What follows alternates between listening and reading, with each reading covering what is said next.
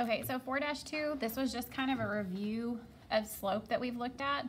So remember, slope is your rise over your run.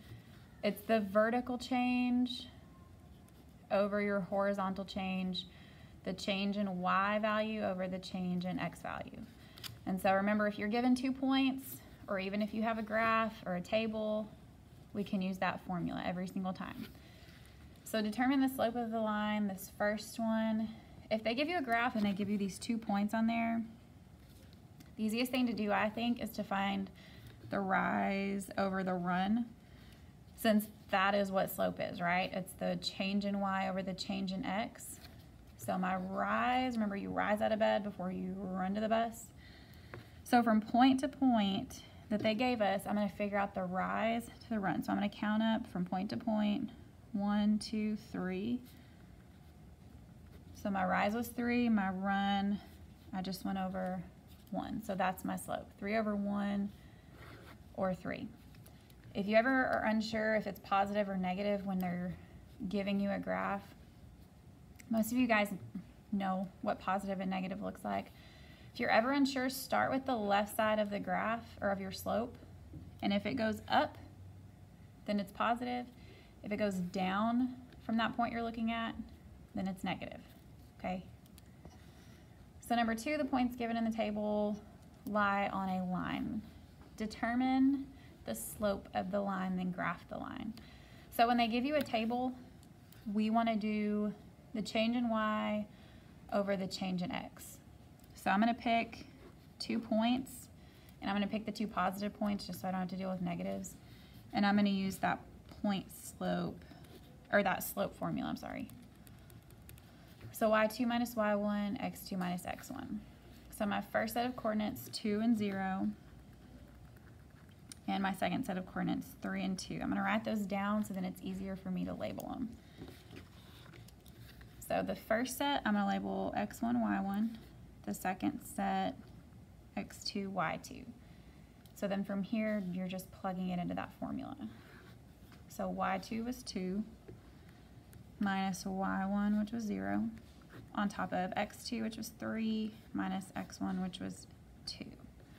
And so 2 minus 0 is 2, 3 minus 2 is 1, so 2 over 1, or 2, is my slope. And if I put these points on the graph, start with 0, negative 4, 1, 2, 3, 4, 1, negative 2, 2, 0, and 3, 2. And so then even if I did it that way, I would still get the same rise 2 over run 1. So same thing. Number 3, determine the slope of a roof of a home that rises 6 feet for every horizontal change of 18 feet. So remember, that's what your slope is. It's your vertical change over your horizontal change. So if it rises 6 feet, that's my top number, and horizontal change is 8 feet, that's going to be my bottom number. Okay, so 6/18 is my slope. If you want to reduce that in the calculator, or if you're unsure how to reduce, if you hit second y equals, nope, psych, alpha y equals, that's going to bring up your fraction options. Hit the first one, so that's just your plain old fraction, and plug that number in, 6 over 18. If you hit enter, it's going to reduce it for you if you're not great with the reducing. So really it's 1/3. Number 4, determine the slope of a mountain that descends. So if I'm descending, it's going down. So already it's going to be negative. Descends 200 meters for every horizontal distance of 2,000 meters. So again, slope is rise over run. If my vertical change is negative 200, because it says it was going down, descending 200, and the horizontal distance is 2,000. That's how I'm going to write it. And since they all end in zeros, that's really the easiest way to reduce it, I think. And then negative 2 over 20 will reduce down to negative 1 over 10. But the top, number 5, determine the slope of the line that passes through the pair of points, -2, -1, and 3, 5. Remember, if they just give you 2 points, then we want to use that formula to figure it out. So I'm going to label these points. It's always X and Y. And since this is my first set, I'm going to label it X1, Y1, X2, Y2. So then when we go to plug it in, Y2 is 5 minus Y1, which was -1. So 5 minus -1. It's always minus in the formula. So even if there's a negative, we want to include both of those things. And then X2, 3 minus X1, which was -2. So 5 minus -1 is 6. Remember, negatives cancel out. And 3 minus -2, same thing. So 6/5 is our slope for number 5.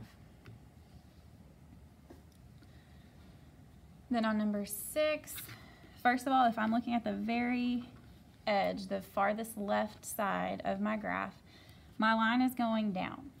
So that means my slope is going to be negative. And now I can look at my points that they gave me. I'm going to figure my rise to my run, or my vertical change to my horizontal change, y over x, rise over run, it's all the same. Okay, so from point to point, I'm going to go down 1, 2, 3, 4, 5. 1, 2, 3, 4, 5. And I'm going to run 1, 2, 3, 4, 5. So -5/5 is going to reduce down to -1/1, or just -1. On number 7, same thing, the points given in the table lie on a line, determine the slope of the line, then graph the line. So y2 minus y1 over x2 minus x1. So I'm going to use 2 points. I'm going to use the prettier points, the positives, not the negatives. And I'm going to label those. So I'm going to say this is x1, this is y1, x2, y2. So when I go to subtract them, y2 minus y1, 2 minus 0, on top of x2 minus x1. So 2/2, which would just be +1. Last one, same thing. They just gave me points. I don't have a graph. I don't have a table.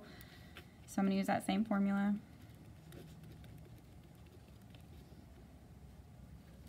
And I'm going to label these points. X1, Y1, X2, and Y2. So my Y2 is 14.5 minus Y1, which is -10.5. On top of X2, 3, minus X1, which is -2. And so 14.5 minus negative, remember those cancel out. So that's really 25. On top of 3 minus -2, same thing. We're really adding those. So 5/1 or 5.